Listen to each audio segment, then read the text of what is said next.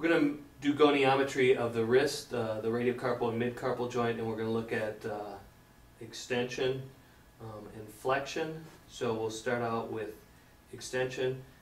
You want to make sure first grossly assess the range of motion, so see how far they can extend. If they're limited, you want to then measure that using your goniometer. When we measure extension, you want the patient sitting.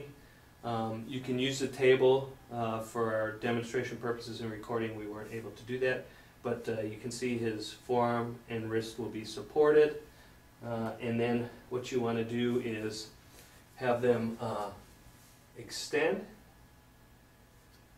Your axis is going to be your triquetrum, so your axis is aligned at your triquetrum. You want the proximal arm to go along the midline of the ulna, and then your distal arm will be parallel to the fifth metacarpal, and you'll measure your extension there. And then with flexion, you'd have them turn over, and you would have them flex. Right. And you would measure this again. You'd go on this side, so you would be. Let me go ahead and go over to this right here, just for demonstration.